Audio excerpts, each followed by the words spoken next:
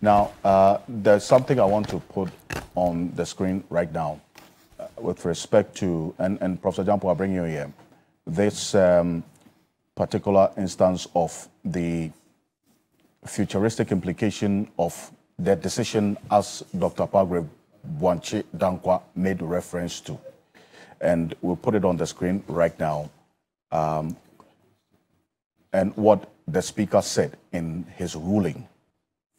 He said, if Article 97(1) G and H were to apply only to future parliaments, they would be rendered superfluous. By the time the next parliament is constituted, any member of parliament who has defected or switched political allegiance during the current parliament will no longer be in violation of this provision. They will start the next session aligned with their new party or as an independent. Thus, there will be no defection and the violation will be wiped clean. That is the speaker's ruling on this argument of the fact that these persons have expressed intentions to contest future elections. So why is a decision being taken now? For example. No, you see, I think in the course of the week, I sent you some write-ups. Yes. About my positioning on this. I have always not shied away from swimming against the tide. I believe that Professor Michael Quay was wrong in his ruling. Speaker Bagwin was also wrong in this particular ruling. And I have espoused my reasoning, for that. But I thought that we're going to look at the other matters that have risen as a result of such ruling. So, okay, if you would permit me, I'll go back to explaining why I think that both of them were wrong in their rulings that they gave. Then I'll also talk about the Supreme Court's response. Now, let's note this. See, there is always a historical antecedent to laws that are made. For instance, if today you are told that a president can hold office for only 2 terms of, 2 terms, you can do just 4 years and then you do another 4 years. Afterwards, you go away.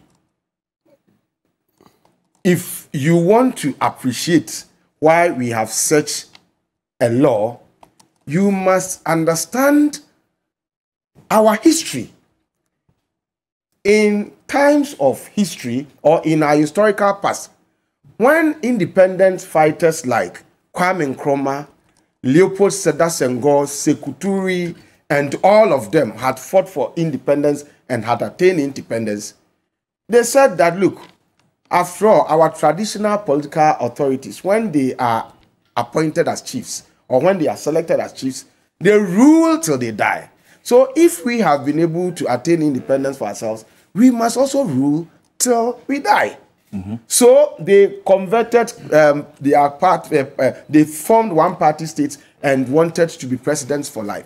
The framers of the 1992 Constitution didn't want us to go there.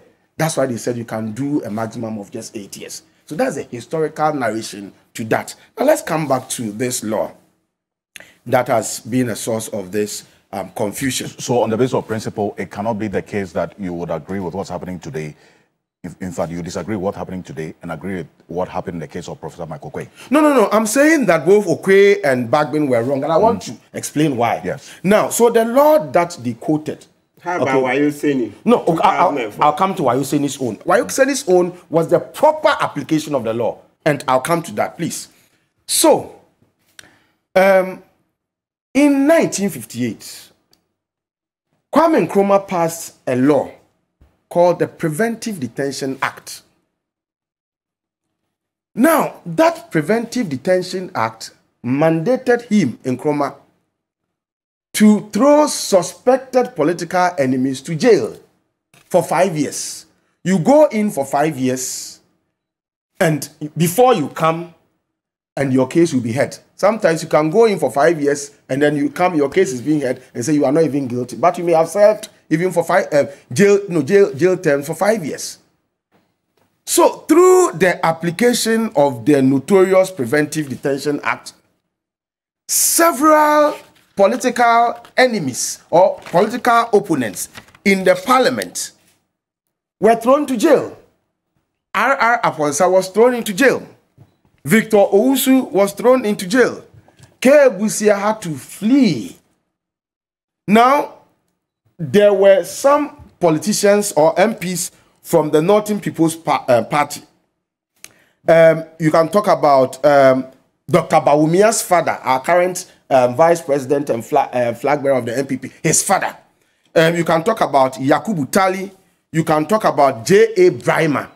Now, these and other members of parliament, out of fear of the intimidation tactics of Kwame Nkrumah, voluntarily had to go to Kwame Nkrumah and to plead that they want to cross carpet from their party to join the CPP. In fact, some of them, their constituents, went to beg them that for the sake of your own peace, cross carpet and join the CPP so that you can have your peace of mind. Now, around 1960, the number of the opposition in parliament had reduced from 32 to 16. And the number of the CPP members of parliament after the various cross-carpeting had increased to 88. Now, it was because they had this kind of majority. That was why they used the numbers to bring about the first Republican Constitution that gave all powers to Kwame Nkrumah. Now, when Nkrumah was overthrown, so I'm talking about a historical antecedent that brought into being these rules. When Nkrumah was overthrown, the framers of the subsequent constitution said that no, we cannot allow cross-carpetings like that to be going on so that we'll be weakening the opposition. So they introduced legislations against cross-carpeting in 1969 Constitution, in the 1979 Constitution, and in the 1992 Constitution. And the idea then was that if you belong to Party A, you cannot move from Party A to Party B when Parliament is in session. You see, they were trying to guard against what Nkrumah did by forcing the J.A. Brimas, the Bawumia's fathers, to move from the Northern People's Party to join their party whilst Parliament was in session. That was what the framers of this law sought to prevent. And so, if you now want to interpret it to mean that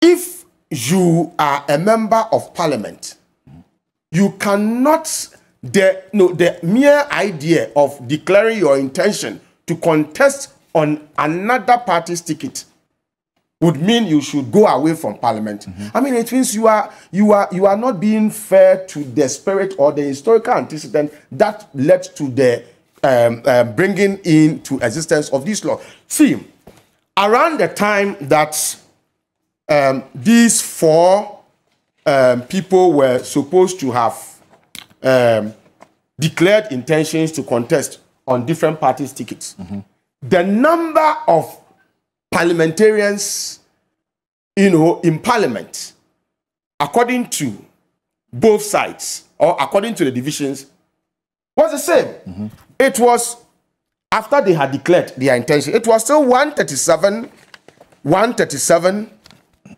1 independent. Nothing had been altered.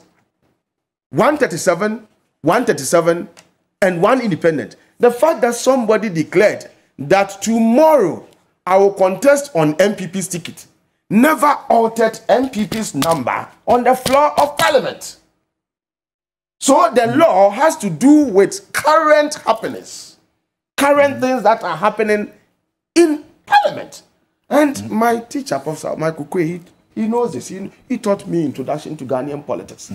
Okay, so he knows this. So I was worried that he gave that kind of ruling in the Formina case. And now, Speaker Bagwin also did the same. And that's why I'm arguing that both were wrong. But what is annoying is that when it was wrong yesterday, some people liked it. Today, it is wrong, and they are crying. And you are talking about the fact that the case of Fomena is not the same as the case, that we have now. In the Fomena incident, the man did not on his own say that he didn't want to be, he was actually dismissed by the party. He was actually dismissed by the party. And so it was not something that he said on his own that, look, I'm no longer NDC or MPP, I'm going to go to another party. He had only indicated an intention to do something in the future. Now, you're talking about the Wayo Seni's case. It's an excellent example of when the law was properly, implemented. In the Wayo Seni's case, he was a member of parliament representing NDC. And whilst parliament was still in session, during that same term, he said that even though I am an NDC member of parliament, I no longer want to belong to NDC. I want to move to MPP in that same parliament. And so he told the speaker alerted the EC, and he said, well, you've made your seat vacant. And that's how come his case was an excellent example of the application of this particular law. But the speaker's rulings, so far, in my view, looking at what really led to the bringing into being of these laws, of this law, the speaker's ruling, Michael Quay's ruling, Bagwin's ruling, in my view, were all wrong. And they were all, with Michael Quay's ruling, we heard what President Akufo-Addo said. He openly was saying that, went about saying, I cannot work with this man. I cannot work with this man. This man was going for as an independent candidate. I'll not go with him. I'll not work with him. And in my view, that constituted enough pressure on Michael Quay to do what he did. And in Abang Bagwin's case, to be fair, I'm sure he was also not going to be swimming against the tide. The MDC would have also taken him on. That if they did this the last time, you to do it. So they both were wrong. But in my view, Parliament, being a master of its own processes, must find its own ways to address some of these challenges. We cannot upset the balance of power that exists between the arms of government in a manner that makes Parliament subservient to the judicial arm of government and to the executive. The judicial arm of government absolutely has no powers to gag the functioning of Parliament.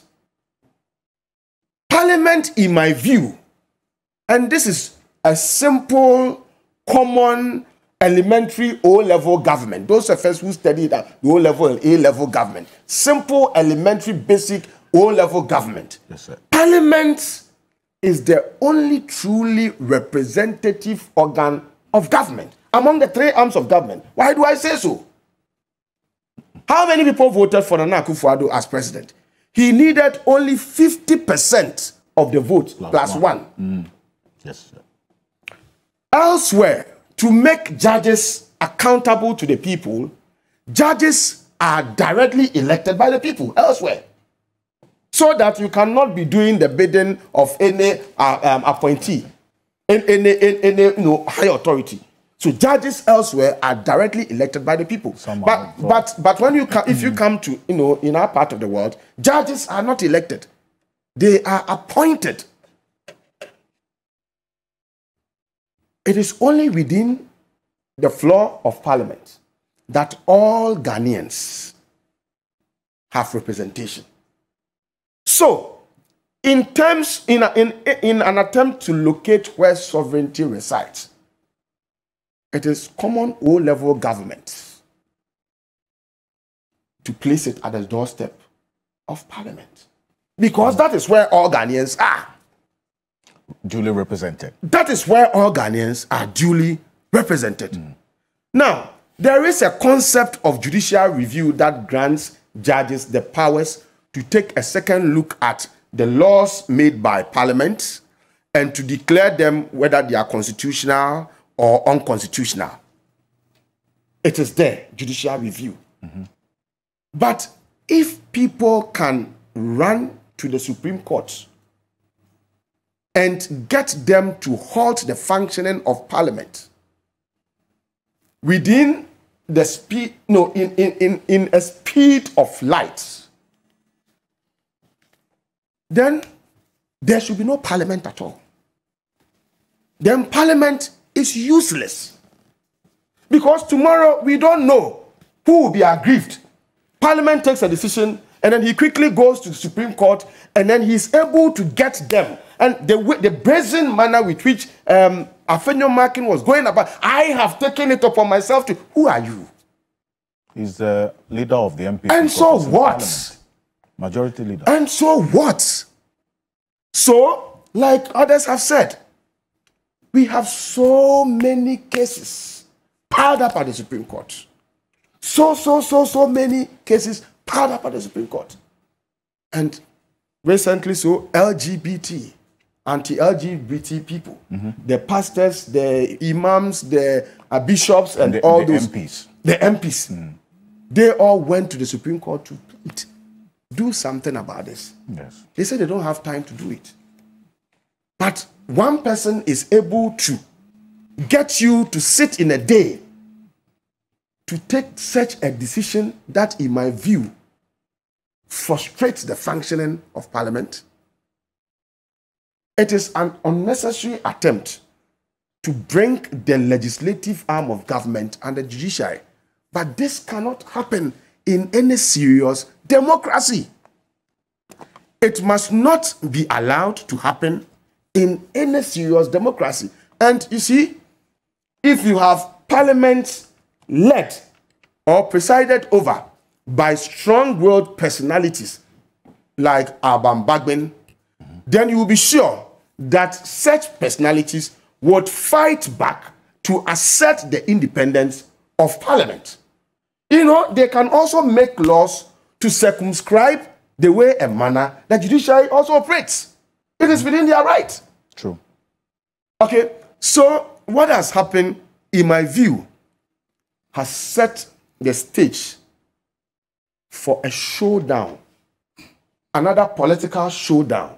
Now there's going to be a flexing of muscles between the legislature and the judiciary. And who is likely to suffer? So I'm asking myself, so if Speaker Bagbin comes to say, you said it, but we're not going to respect it, what would the courts do to him?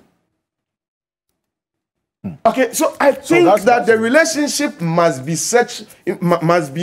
be guided by a certain mutual respect.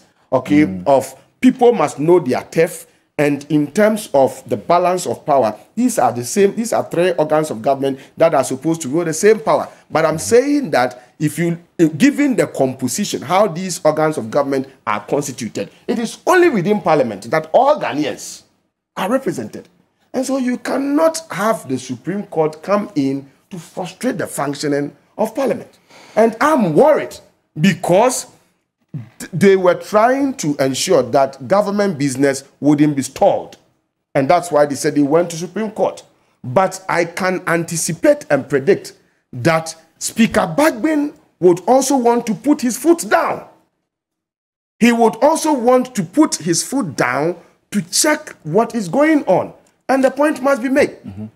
Judicial review is not coterminous with judicial interference. They are two different things. Judicial review is not the same as judicial interference. Judges, the Supreme Court, the courts, the judiciary have the right to do what they are legally mandated to do. Parliament must also function. Okay? And so I'm hearing that people, the judges can also be cited for doing things that are contemptuous of the legislature, and it's also provided for in the Constitution. You are frustrating the work of Parliament, and so they can also cite you for contempt. So what happens if they also decide to do that? So I am thinking that, you see, the leadership of Parliament should be guided by a certain emotional intelligence and maturity. The leadership of Parliament should be guided by a certain emotional intelligence and maturity. And I'm thinking that if it had been someone like Osenche Mensah, he would have known how to go about things such that we would have resolved this matter without plaguing ourselves with this anticipated constitutional crisis. I'm telling you, Tuesday, we are set for a showdown between the legislative arm of government and the judiciary. Because the man is also going to tell you that I also have my turf. Parliament's independence and autonomy must also be protected. We cannot allow a situation where Parliament cannot work because when they are deciding, they are not sure who would take the matter to the Supreme Court for the Supreme Court to say that what you are doing. I mean, we cannot anticipate, we cannot tolerate that. So, I am saying again, if they are leaders leading Parliament, let them begin to act proactively.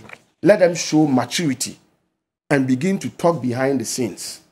If they don't do that, then the very things they were trying to avoid by going to the Supreme Court, they are going to see them in their worst form. Because, like I said, Bagbin would put his foot down. We know what he's capable of doing. I mean, the history of this Parliament, given the kinds of things that he's done, it points to you clearly that he may not countenance some of these things. And that presents a very worrying and chaotic situation. Why is a chaotic situation? Yeah, because then there's going to be chaos, there's going to be lawlessness, there's going to be all manner of... Because you cannot throw the speaker into jail. I mean, if he decides that... Yeah, but the speaker is also going to tell you that what you did was also contemptuous, because you're also frustrating what he tried to do. So I think that we should have had a certain leadership that was going to be guided by some maturity. Okay?